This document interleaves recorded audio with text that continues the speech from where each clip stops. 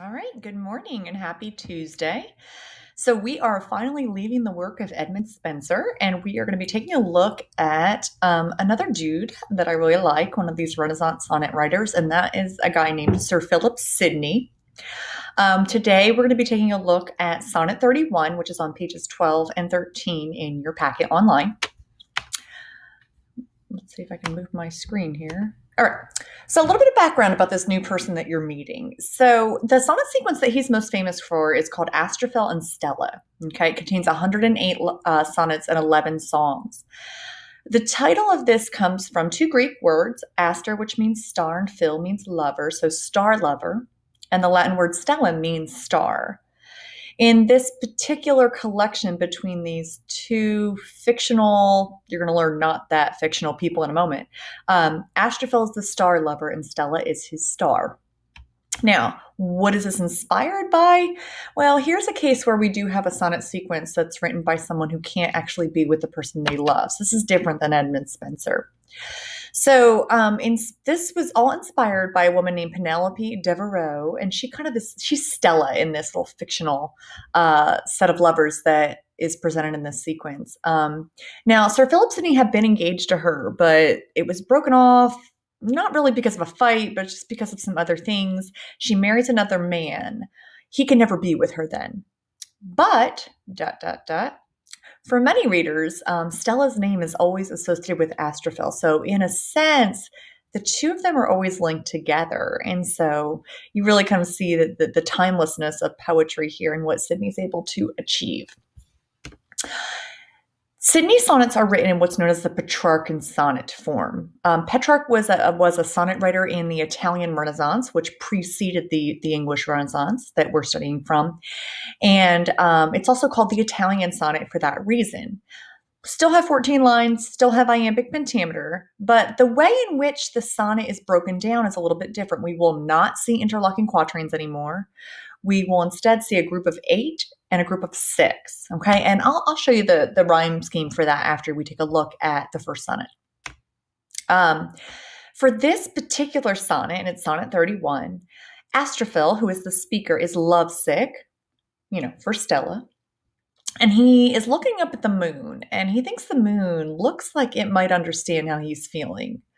He looks up at that moon and it looks pale and sad.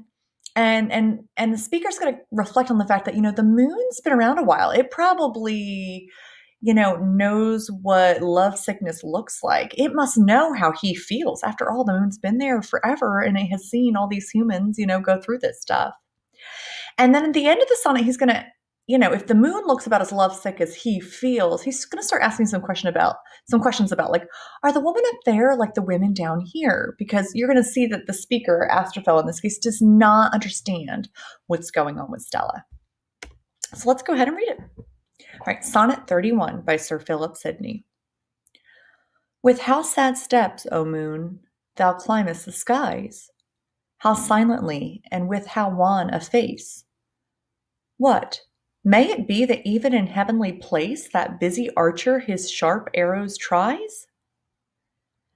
Sure, if that long with love acquainted eyes can judge of love, thou feelest a lover's case. I read it in thy looks. Thy languished grace to me, that feel the like, thy state decries. Then, even a fellowship, O moon, tell me, is constant love deemed there but want of wit? Are beauties there as proud as here they be? Do they above love to be loved, and yet those lovers scorn whom that love doth possess? Do they call virtue there ungratefulness? All right.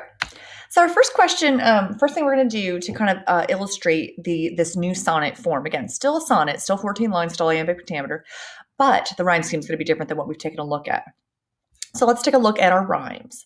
So I've got skies and tries, eyes and decries, but it stops there. I don't see any other rhymes with that. Let me go to my next sound, face, place, case, grace, and then I don't see it there anymore. I see me and be, those go together. Wit and yet are close enough. Possess ungratefulness. Okay.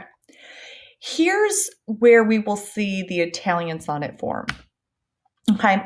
The first 8 lines, we see a pattern of A, B, B, A, but then it keeps going, A, B, B, A. That lumps those first 8 lines all together, and we call that an octave. Like an octagon has 8 sides, an octopus has 8 tentacles. An octave it's a group of 8 lines that follow the same pattern, okay?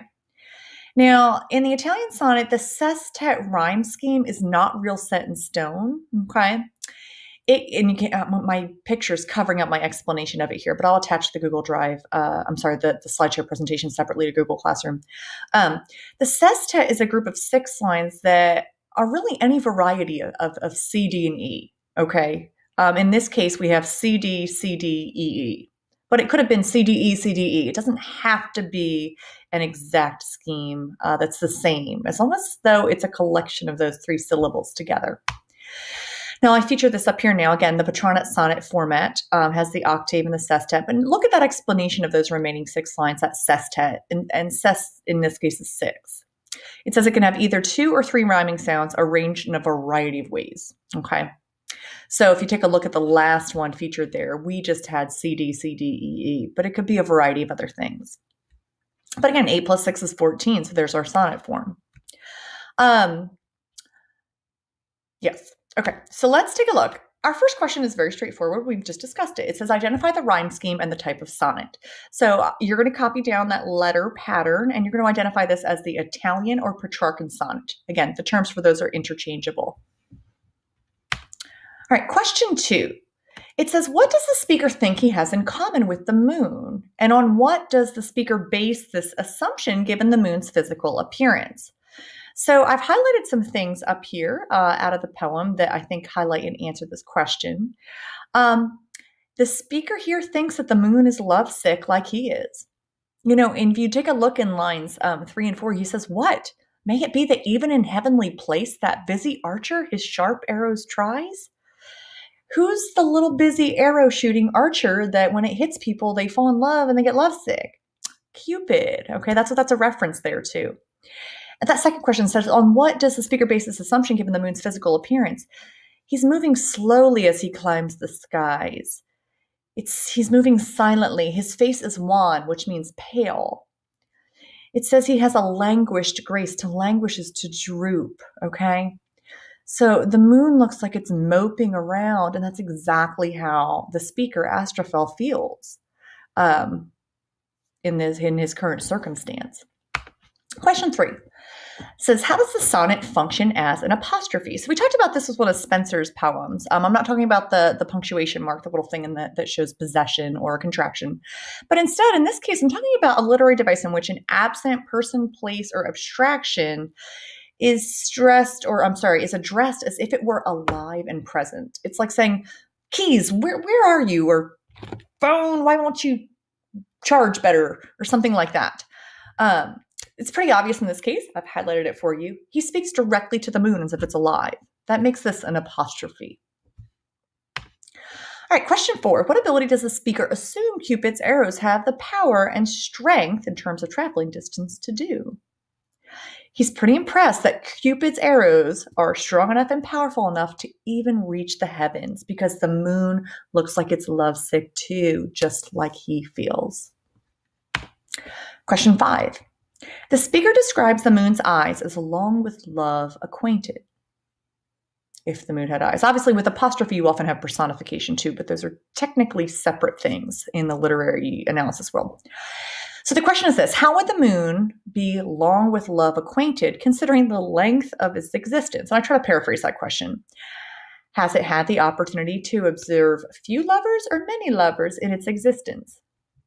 All right, think of how long the moon has been facing the earth. Okay, so the moon has been long acquainted with love. He knows what it looks like because the moon is always facing the earth and he's seen generations and generations of lovers through the years.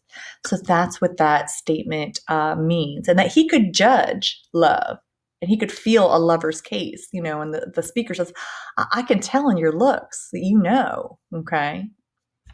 All right, question 6. Says this: you know how you can oftentimes tell if something's wrong just by the look on someone's face? I want you to take a moment to look through the lines in which the speaker expresses this to the moon. And it's conveyed in 2 complete lines of the text. So I'm going to give you a moment to look for that.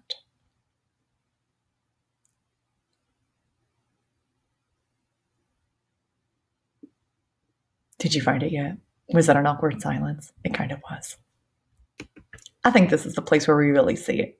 The speaker says, I read it in thy looks. Thy is an old-fashioned word for your languished grace to me that feel the like. You feel the same as me. Your state decries. I can see from your face. You know what I'm talking about. Okay. Question 7. Okay, I say just kidding because there's not actually a question where it says question 7. So I just am going to read through this. You don't have anything to fill in on your worksheet for this. It says, when the speaker wraps up the sonnet with a series of questions for the moon, inquiring whether the state of affairs there in the heavenly realms is as it is on earth.